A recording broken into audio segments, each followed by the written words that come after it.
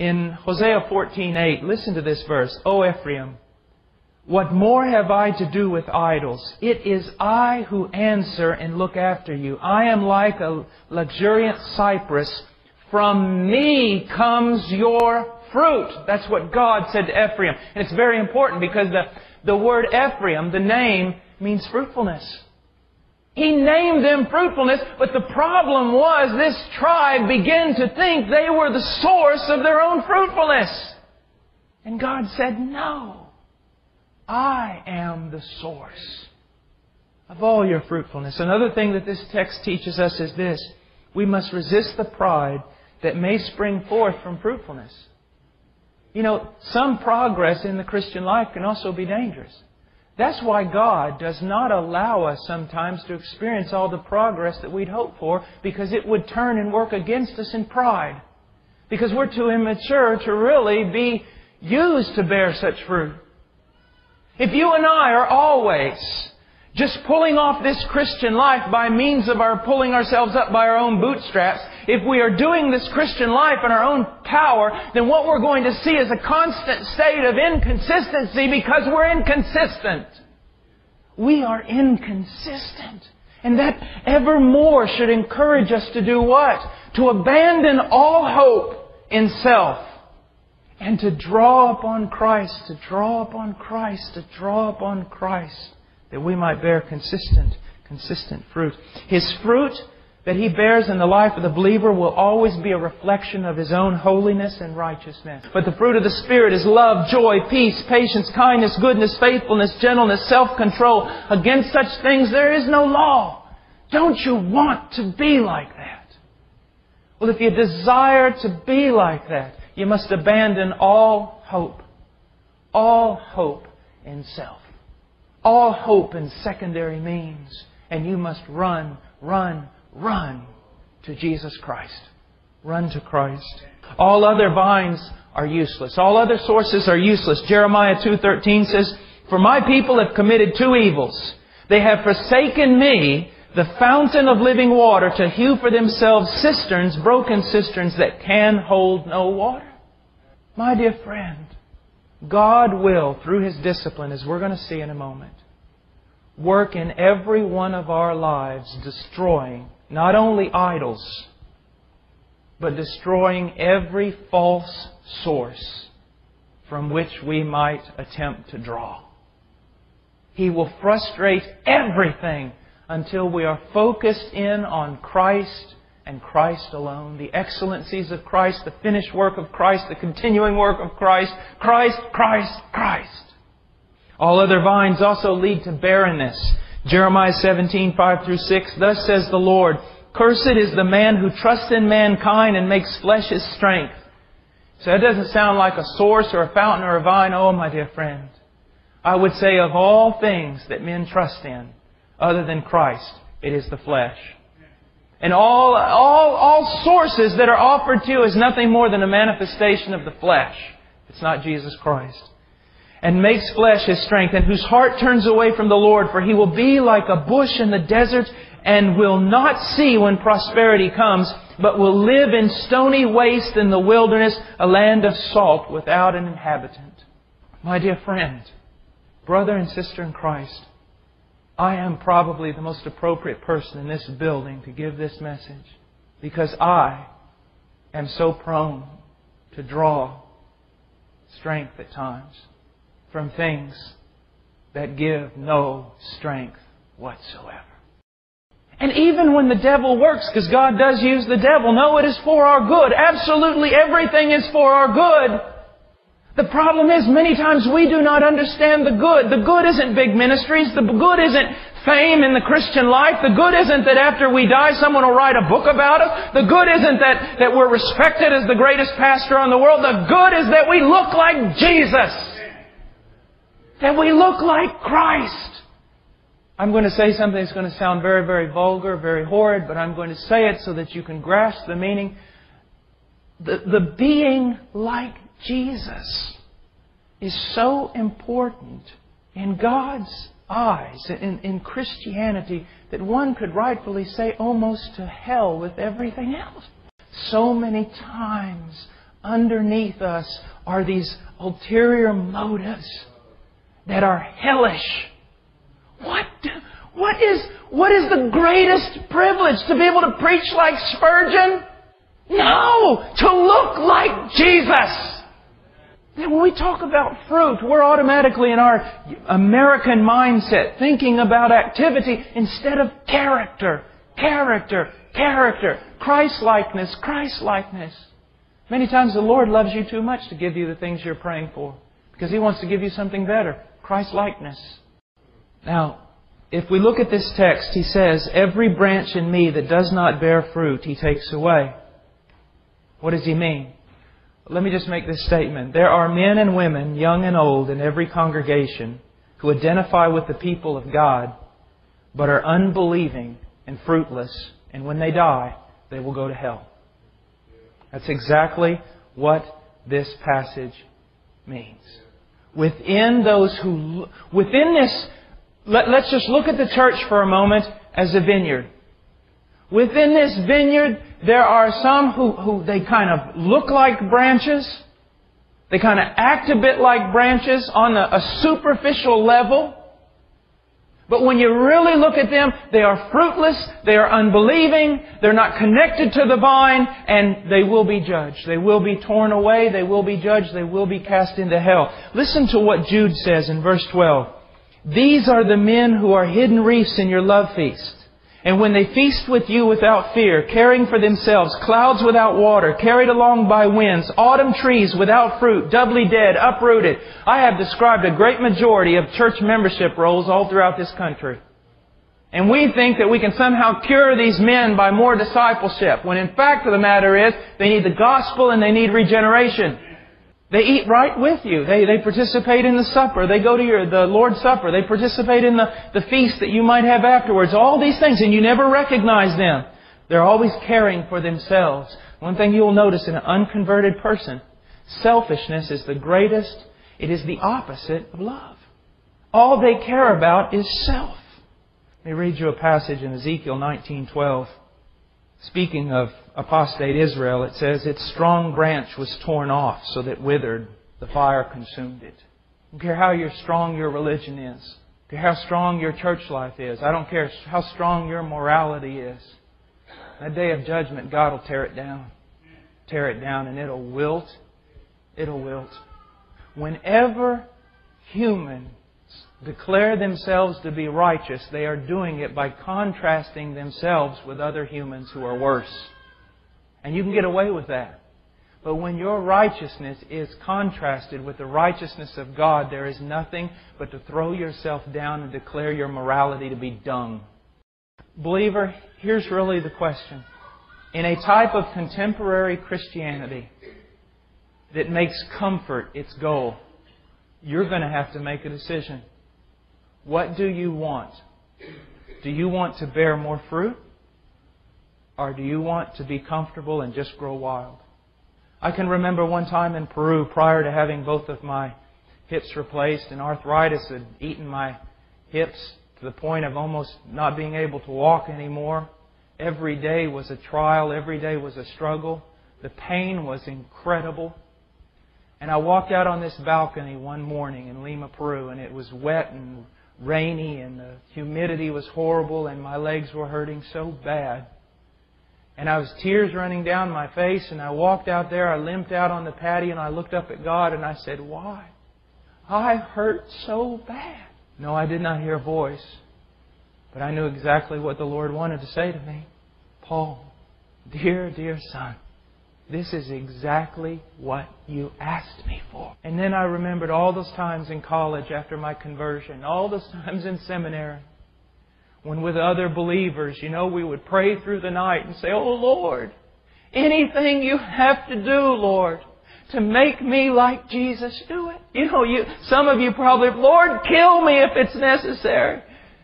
And I think He allows us to pray like that in ignorance, because if we really knew what we were asking for, we would be too fearful to pray it. Is it your greatest passion to produce the character of Jesus Christ? That desire of yours may cost you absolutely everything.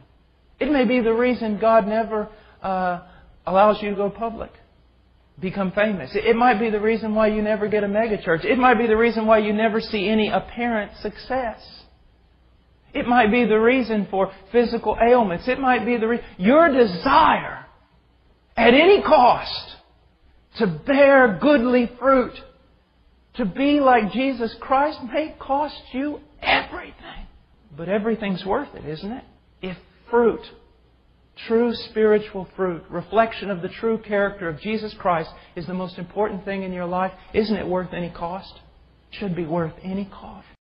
We are talking about a lifetime of training, a lifetime of discipline, a lifetime of pruning, a lifetime of cutting, a lifetime of cleansing, up until the day we close our eyes in this world. Do you want that? Well, I can tell you this. I do. Because I've already gone through 22 years of it. And my master's pruning is sweeter than all the delicacies this world can offer me. It is more loving than all the flattery this world can offer me. Here's the prize. It's not what you think. The prize is conformity to the image of Jesus Christ. The true believer is going to bear fruit. Do you realize that? If you are a true believer, you are going to bear fruit. You have to bear fruit because you really are a branch and you really are connected to the vine and you can't do anything but bear fruit. But the Father comes by and He prunes you and He disciplines you and He shapes you and He cuts you and He ties you and He does everything He has to do so that you will bear more fruit. Discipline will not make you bear fruit. You're going to bear fruit. If you're not going to bear fruit, you're not a believer. In periods of apparent fruitlessness, we must trust the Lord. That is another especially for some of you young fellas in college or you're going to seminary and you're just wondering I want to do something. Well, be very careful of that language you're using. I don't want to do anything anymore. I want to be something. I want to be like Jesus. But if I get my ontology right, everything else can fall in place. Don't concentrate so much on doing something. Concentrate on being something. You know, one of the greatest problems in Christianity today, and one of the greatest problems in Christian ministry, or ministers today, is that we no longer believe there's a need for a hidden season. Jesus, 30 years for 3 years of ministry. John the Baptist, at least 30 years for what? 6 months of ministry. Moses, 80 years of hiddenness to bear this great overwhelming fruit of God. Redemption of the people of Israel. No, we just want to jump out there, don't we? We want to do something instead of waiting to be something.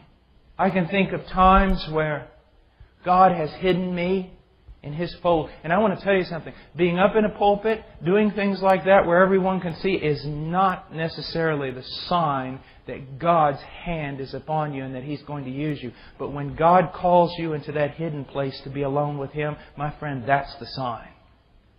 That is the sign. When He isolates you from everyone else, He doesn't let anyone touch you. He doesn't let you walk down those kind of roads. He doesn't let you turn the grace of God into a circus. He doesn't let you play all those games. He doesn't let you go to America's Six Flags over Jesus and ride the rides. He hides you away.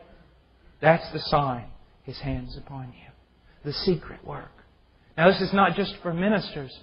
Some of you have struggled in the darkness. Some of you have sat up at night. Some of you have fought through your salvation. You've wrestled with sin. You've gone through spiritual battles no one's known about. You've seen inconsistencies, impurities in your life you've had to deal with. My friend, that is a mark. That is a mark of God's hand upon you. A mark of God's hand. Listen to me very carefully. There was a time when I knew I needed to turn my eyes away from certain things because I knew it wasn't pleasurable to God. Just know that. It's what some of you do. You see something, you're attracted to it, you turn your eyes away because you know God's not pleased with it. I want you to know there will come a time in your life when you're not pleased with it either. That's not being spoken of enough. You think that all our life we're just going to have to walk through life saying, well, I would like to look at that, but I can't. No! God's going to do an inner work in your life and gradually more and more you're going to come to the point where you hate the things God hates. And you love the things God loves more and more and more. It's really going to happen. It's really going to happen. And it's going to continue on happening till the day you go on into glory. To abide in the vine is to recognize this tremendous supernatural work of God that's been done in you and just stay there in it. To live in the reality that you have become united with Christ. You are a new creature flowing out of Him. And flowing out of Him is this ever-flowing, never-ending nourishment called the Holy Spirit. The divine sap of God. It's not doing something, it's recognizing what God has done. God has made you a part of His Son, the true vine, and He is flowing His power through that vine to you. Your branch.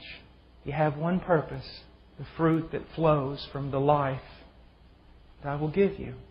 Don't try to be a brilliant teacher. Don't try to be a superhero. Don't try to go over here and get some hobby that takes over your life and consumes. I didn't make you for this or that. I didn't make you for the world. I didn't make you to impress them.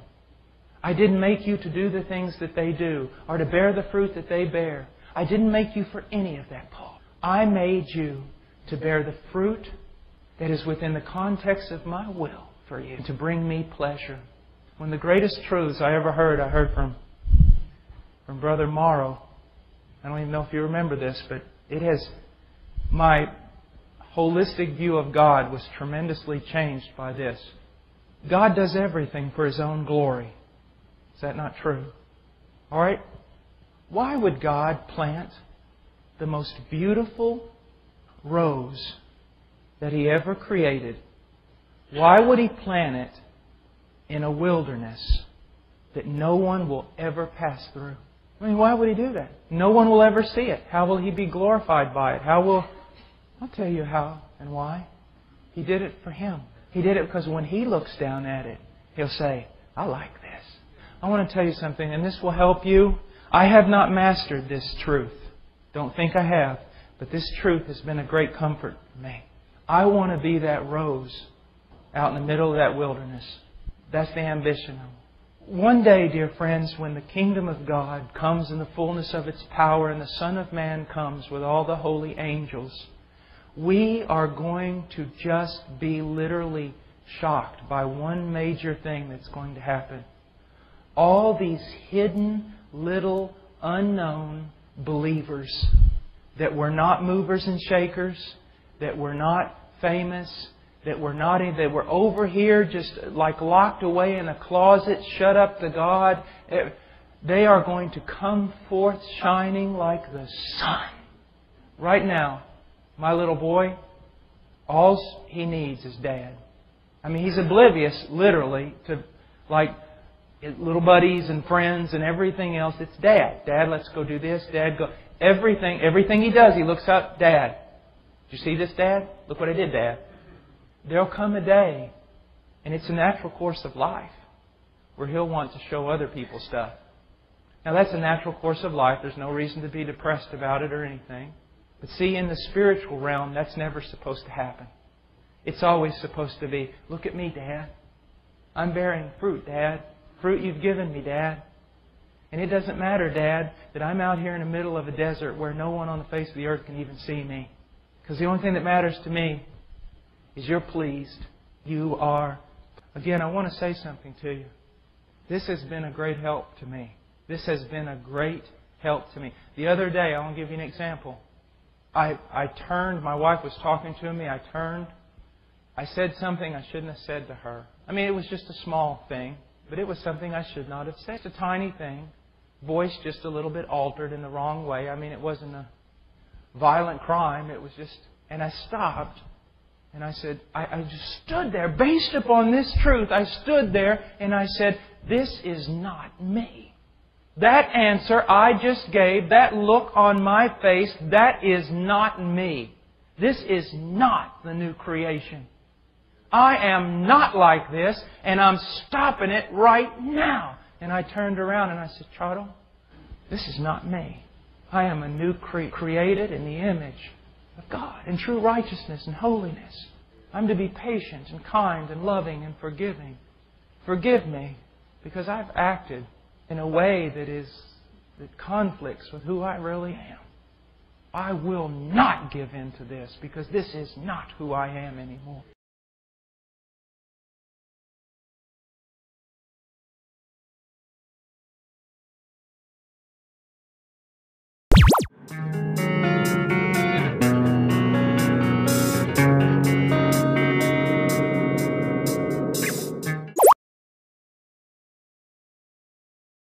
God will, through His discipline, as we're going to see in a moment, work in every one of our lives, destroying not only idols, but destroying every false source from which we might attempt to draw.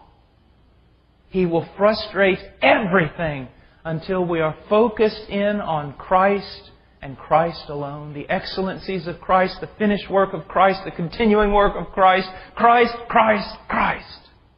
All other vines also lead to barrenness. Jeremiah 17:5-6. Thus says the Lord, cursed is the man who trusts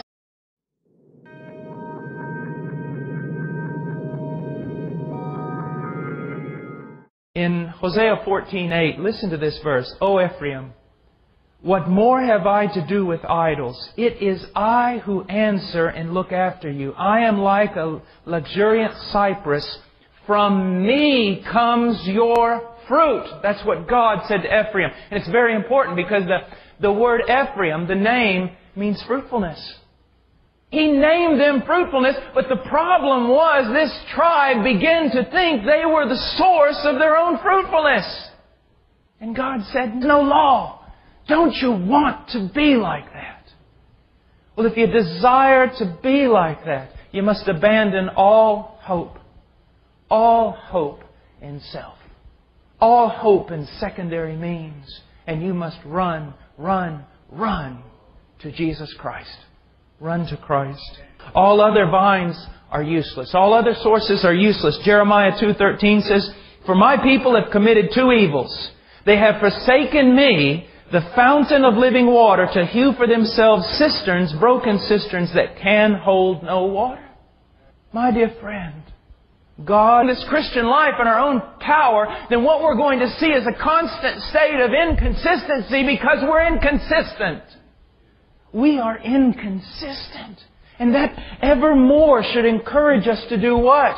To abandon all hope in self and to draw upon Christ, to draw upon Christ, to draw upon Christ, that we might bear consistent fruit.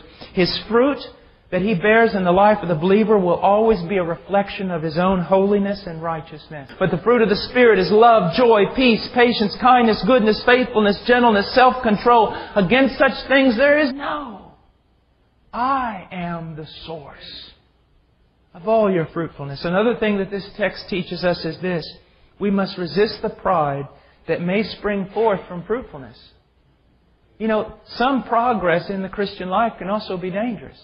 That's why God does not allow us sometimes to experience all the progress that we'd hope for, because it would turn and work against us in pride. Because we're too immature to really be used to bear such fruit. If you and I are always just pulling off this Christian life by means of our pulling ourselves up by our own bootstraps, if we are doing